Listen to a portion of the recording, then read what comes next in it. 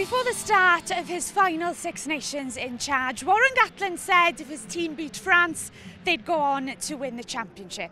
4 matches later, and we're now just 80 minutes away from this management team's 3rd Grand Slam.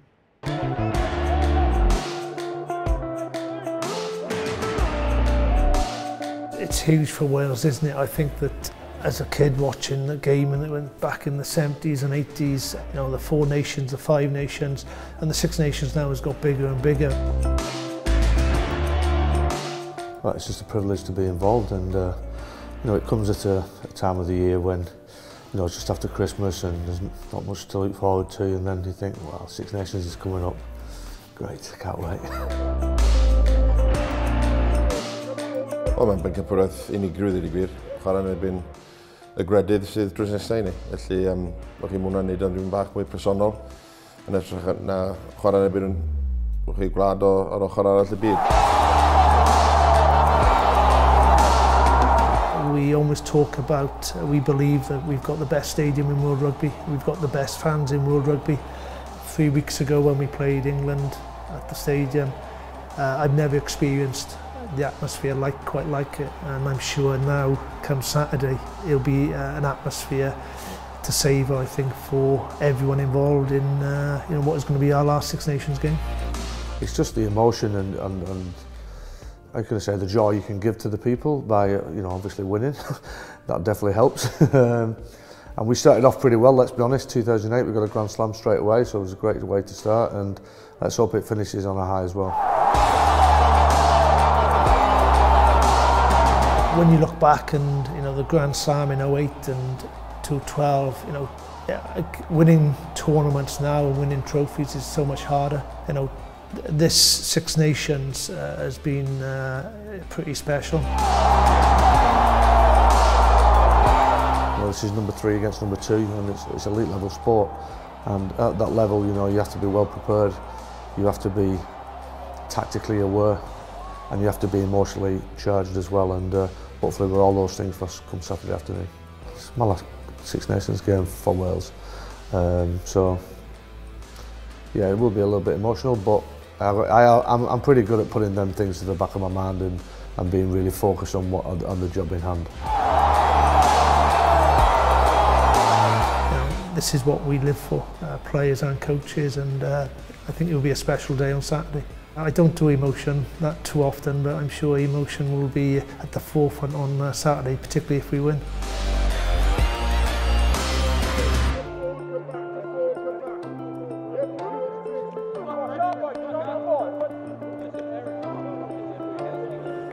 So clearly a very emotional day then for those men, but joining me now are 2 men who have both won Grand Slams here at the Principality. Sam Warburton in 2012 and Gordon Darcy in 2009. Welcome. Sam, we'll start with you because it's now 11 years since Warren Gatland and his team led Wales to a Grand Slam in their first campaign. Can he do it again in his final as Wales coach? It would be a perfect sort of swan song, wouldn't it? And I think with Wales, we haven't won a championship since 2013, and it's been dominated in the last 5 years by Ireland and England. But Wales it almost seems like we've been too good not to have won the championship for 6 years, because it's been really the 3 teams. It's always been between Ireland, England and Wales. So I do think Wales are due a championship, and it's obviously teed up perfectly for today for Warren with his last campaign. But it's the same for Ireland as well. It's the last campaign for Joe Schmidt, possibly Roy Best as well. So yeah, a lot of emotion from the Irish side as well. And Gordon, Warren brought you into the Irish setup during his time as Ireland coach. As an Irishman then, why do you think he's been so successful over the years? Yeah, it's obviously going back a few years. He capped me in the '99 World Cup. But one of the things I think he's really good, and you see the way he is getting Wales together, and it doesn't matter what team that takes the field, they always play for each other, and that's a real strength of any coach. They've always got the, you know, that Welsh DNA of how they play, you know, around the corner type of play, and then getting their backs together. But the way he pulls teams together and the way he pulls gets the individuals to play for each other. We saw a little bit of in 09 when we were trying to in the Lions when he was involved there, trying to get trying to undo the damage of the 2005 Lions, and we saw that then when he went on to Australia and won the series. So he finds whatever that magic sauce is for the players to want to just allow them to play for each other. And it's a real attribute, and it's not something that happens by chance. He's been a very, very successful coach for a very long time. Doesn't say much, but when he does, it's usually packed with a punch. And Sam, I'm sure you support that view, but you're one of the few pundits now who really does know what he'll be saying in the hours leading up to a match. Will he have a lot to say, or will he have done his talkings previously in the week? Yeah, I mean, he'll drip feed information to the players throughout the week, but then he'll address the guys, I presume, well, like he used to always when I was playing, 3 hours for kick-off, and you're just about to jump on the team bus, and it'll be nothing other than talking about a Wales win and just filling the guys with confidence, and that's just the way he is. And I used to love it when he spoke like that. That might be perceived as a bit of arrogance from the outside, but at top level, everybody thinks that. It's just whether you say it publicly or not. You always believe you're going to win and you believe you're the best, but he just verbalises that to the players and reinforce that to the boys. They truly believe it. So yeah, he'll be saying that they're going to expect nothing else but a Grand Slam today, and I'm sure Ireland are going to definitely do everything they can to try and stop that party. It's impossible to ignore the wind swirling around us at the minute. It's only going to get worse. The roof is always a hot topic, even more so this week with there being yellow weather warnings leading up to this. Gordon, is there part of you, obviously Schmidt's not here to please spectators, he's here to win, but is there part of you that just thinks, back yourselves to beat us with the roof closed, and I suppose allow the stadium to fulfil its potential as being one of the best in the world? What's your take on it all? Well, I've played with it open and closed. I'd say you probably have that question maybe through red tinted glasses there. Listen, I genuinely don't think it's going to be that big of an issue. I think I got a lot of sound bites this week. Kind of did mention, Warren, whenever he says things, it's always calculated. Joe's no different. He likes to get a message across in things, and this was, just I'd say for both coaches was a nice way to take attention off the fact that both of these guys really want to win this game. So there's so many different. I suppose on different levels that what this match, obviously you've got the championship for Ireland, potential championship still for Wales, a Grand Slam for Wales, but also two coaches finishing up in the Six Nations. There's so many little undercurrents going on this. Nobody wanted to address that, so it's like, what, lads, let's have a chat about the roof, because it just takes the spotlight off what is actually really happening. So I think that's going to be the real focus today. So who's going to take it? Is it too big an occasion for Wales to lose? What do you think? Yeah, I think if Ireland were playing at home, I'd probably back Ireland. If Wales are playing at home, I'd back Wales, because there's hardly anything between these teams. The three teams, I know England did go away from home, and that's why there's always a shock in the Six Nations with an away win. But more often than not, when these teams play each other in recent years, the home team normally wins. So that's why I'm going to go for Wales. Would you agree with that, or do you feel that Ireland are due a really big performance and it might just happen here? Well, I thought Sam was going to sit on the fence completely there, and but he actually, luckily he backed Wales. I think in this, like the way this is panning out, looking at Wales throughout this tournament, their ability to wrestle momentum back in games and just turn it on and score a try. They did it to France, they did it to England. That's a real concern, and from the Irish perspective. If Wales are able to do that and stay in the hunt and they just get that little bit of momentum up, it'll be very hard for Ireland to get any sort of foothold in the game. But as you said, Ireland are due a performance. They've started to pull things back together. They got good performance against the French last week. It is hard away from home. The home team usually have about a 5 or 6 point cushion, and the way Wales are playing, it's going to be very hard. I believe Ireland can win, but they will need everything to go right for them today. I guess you sitting on the fence there, Gordon, but thank you very much for your company. Enjoy the game, stay friends, I'm sure you will. I think that's one thing we can say about the Welsh and the Irish. They enjoy each other's company, don't they, whatever the result. But actually there was a role reversal on Friday night, and it was Wales under-20s that were hoping to stop Ireland, who'd already won the championship from sealing their first Grand Slam since 2007.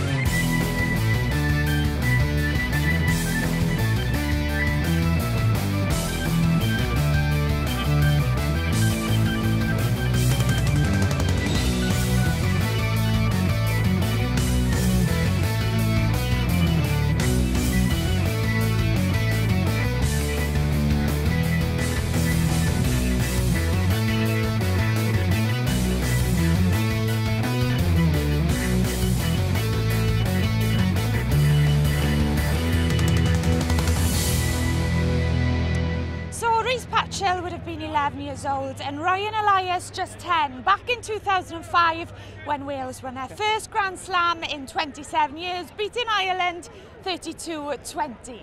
We sat both players down to reflect on that historic match. That is world class! That is a brilliant finish.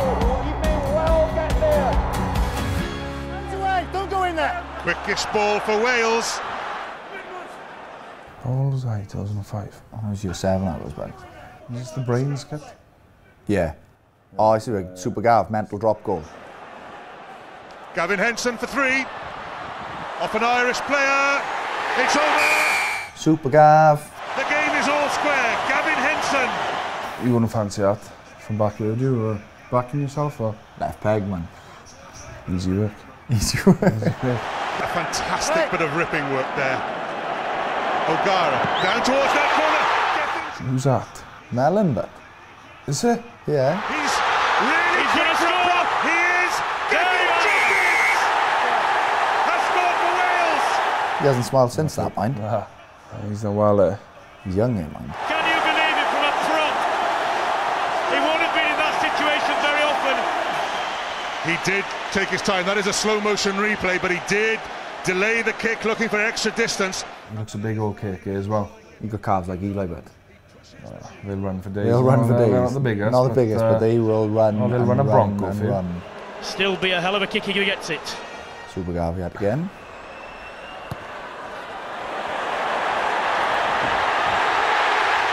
Never in doubt back end, was it? He kick a ball, see. But he spoiled the ball as well, man. Martin Williams, the dive pass. Tom Shanklin. Shanklin for the line. Kevin Morgan. Morgan to put the seal on the win. And Kev Morgan. He was a good player. Well, I think that's all over. I think it's curtains for Ireland. The heads are down, and this is a straight run. The Irish defence are drifting. The centre. Good line, that is. Yeah. Good line. Bailing Doyle out well. I would have just tucked that up the jersey, see. No, man. Yeah. Try scorer. Still has the energy. One of the players. Get it off, Matt. I can run another one in there, but game safe. 32-20. Yeah. Fair play. Die almost back.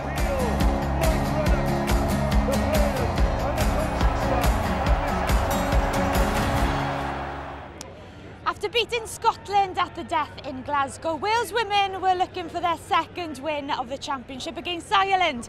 Knowing a win would see them finish ahead of the visitors in the Women's Six Nations.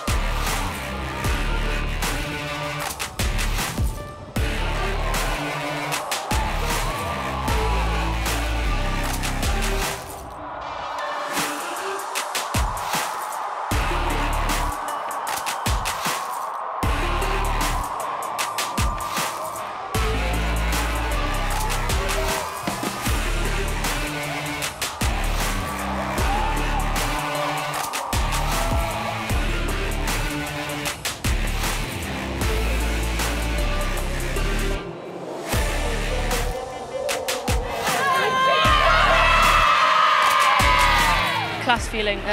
The merched I ffeito fel hyd y diwedd. Fi'n proud o'r merched. We wedi wario game bach mwy expansive heddi, dangos beth ni'n really lli neud, so yeah, really hapus. Great result, you know, I thought we really came out there today and strung everything together. Our defence was outstanding, which gave us reward in attack, and I thought we took some really good opportunities. Our wingers took opportunities today, but our forwards did a lot of dog work as well. So an outstanding result, and it feels good to get that bonus point win at the end of the campaign. It's going to take one of the best performances this group has ever put together. The words of Rory Best ahead of today's match. We caught up with the island captain to find out exactly what it's like to play Wales in Cardiff.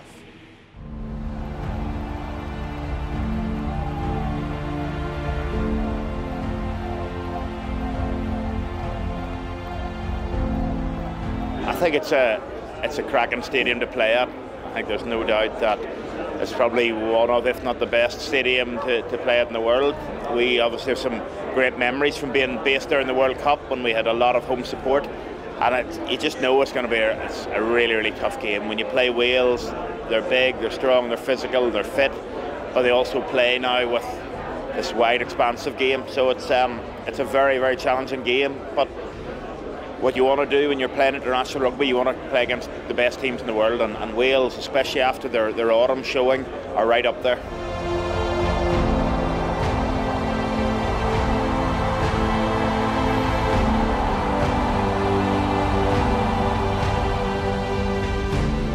A lot of teams playing at home get an advantage, but whenever you have such a big stadium and such a passionate crowd, and I think it is one of the iconic weekends in World Rugby is home games in Cardiff, and just the city centre shutting down, and even the police escort to the stadium being by horseback and all of that. You know, it's a great place to play, but it is an unbelievably tough place to play, and you can just see that the Welsh boys thrive on being at home.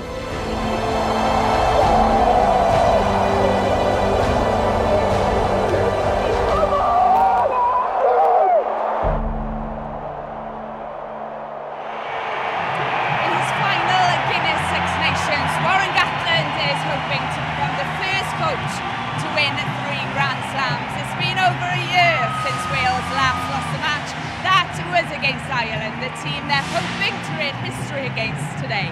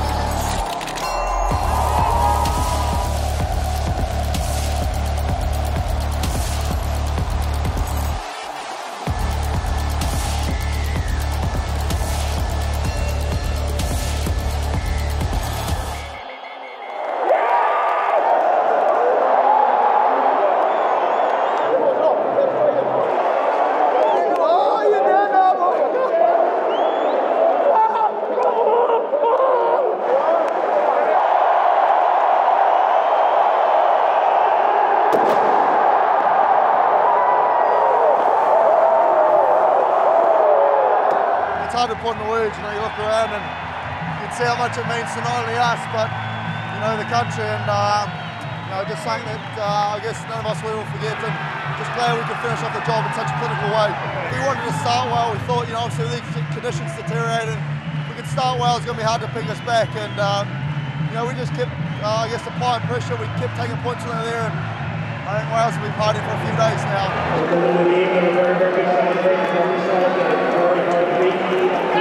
Warren Gatland, you're wet, but you don't really care. No, not really.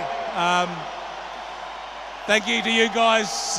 You were brilliant today. You're brilliant here when we played England. The last Six Nations game, so it's a brilliant group of players, but most importantly it's about you guys, the fans, and this fantastic stadium. I think I speak for all the fans here. I think you've made it very, very special for everybody. An amazing experience for you as a coach and as a squad member, I guess. Yeah, it was pretty. I thought we played pretty well today. So roof open, roof shut. Who cares? Oh, I think they made a mistake by leaving it open. I would have, if I was them. I would. Well, sum up in maybe a final sentence. I'll let you enjoy with the guys. What has this really been for you and the Welsh team? It's just fantastic to have achieved this with a group of players. My whole goal when I came here was to try and put some pride back into that Welsh jersey. I think this group of players have done that over the last 12 years, and I'm really proud of what we've achieved. 3 Grand Slams for you. No one's done that before. Warren Gatland, everybody!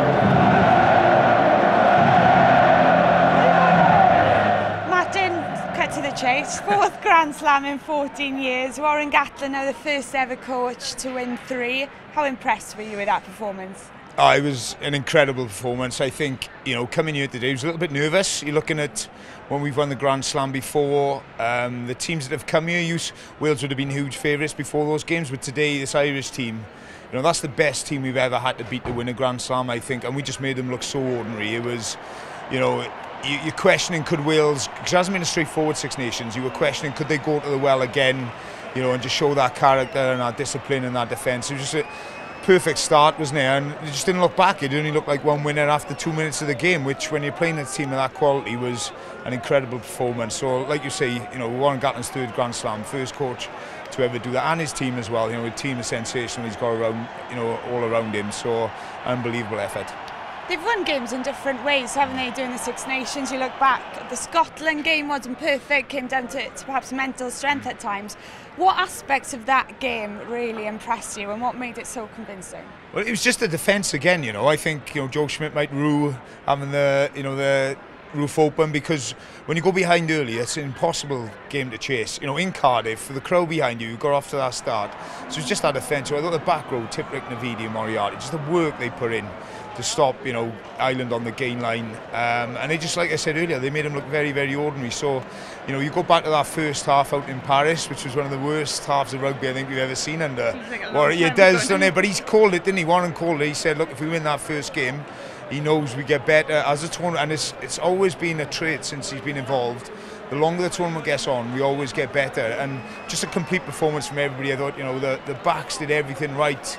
High balls, kicking game was spot on. Defensively, we were spot on. When we had our chances, we just took them. So it was a total performance from Wales today. In retrospect, surprised Ireland opted to have the roof open, and did it in a way galvanise Wales even more? Yeah, whether it galvanised them, I'm not sure. It's a Grand Slam game, and we've been lucky really in every Grand Slam deciding game in recent years has always been in Cardiff, and we saw a couple of weeks ago the effect the stadium has on the team, on on the England team as well. They froze, they came here as big favourites, but Wales just the players got up another level, and you just do feel invincible. Hindsight's a wonderful thing, but I'm pretty sure you speak to the Welsh players today, they would have come to the ground today feeling unbeatable, and they just went on and carried on. And like I said earlier, if you make the decision to have the roof open on conditions like this, if you don't get off to a good start and you're chasing the game against our Welsh defence, you've got no hope. It doesn't matter who you are. So, Wales move up to 2nd in the world now. It's another Grand Slam, and it's 14 unbeaten, which is just an unbelievable performance. And Warren immediately post-match referred to the players and how much credit is due to the likes of Alan Jones and others. But he arrived, he got a Grand Slam his first year. He's now bowing out of his final Six Nations with a Grand Slam. Does he get the credit he deserves, do you think, as a tactical coach and in other ways? I think he went through a sticky period a few years ago where there was question marks over, you know, has he been here too long? Have Wales been worked out? But he's almost built a third team. I think he's more or less had 3 teams since he's been in Wales, and you know what they've done over the last 18 months. They've just evolved. They score some fantastic tries. Yes, it's been built on defence. We look at the tries they scored up in Scotland. They look at the try Corey Hill scored to go through 34 phases. You know, the Josh Adams try as well, the crossfield kick. So I just think they've evolved. They've got a number, you know, a great group of players. And he just, without a doubt now, he'll get the credit he does deserve because, you know, for whatever reason, maybe in a few years ago there were question marks, but there can be no doubt that now he's without doubt the greatest Welsh coach we've ever had. And how quickly will the focus turn to the World Cup? It'll be a messy few days. I hope you've got to enjoy. Next week. Yeah, not next week. You've got to enjoy these next couple of days, this next week. For the players, they'll be back to regional rugby as well. But yeah, they'll have time to dwell on this now, and ultimately this will give us belief going into the World Cup. The last couple of World Cups have shown the team who have won the Six Nations have actually struggled in the next World Cup. So I'm sure Warren will be well aware of that. But the beauty of this coaching team, they've been to 2 World Cups before. They've been fairly successful in them as well, so they know exactly what to do in that build-up. So yes, you know, they're in a fantastic place.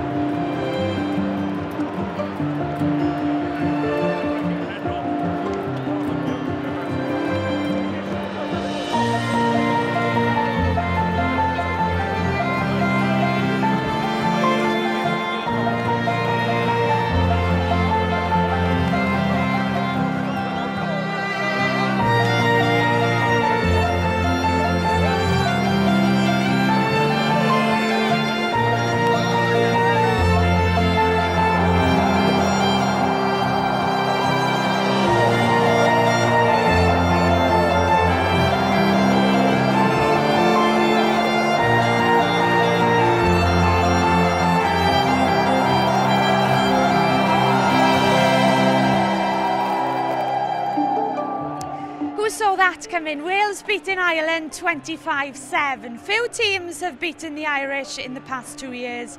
Fewer still have done so convincingly. The perfect Six Nations swan song for Warren Gatland. All eyes will now turn to Japan.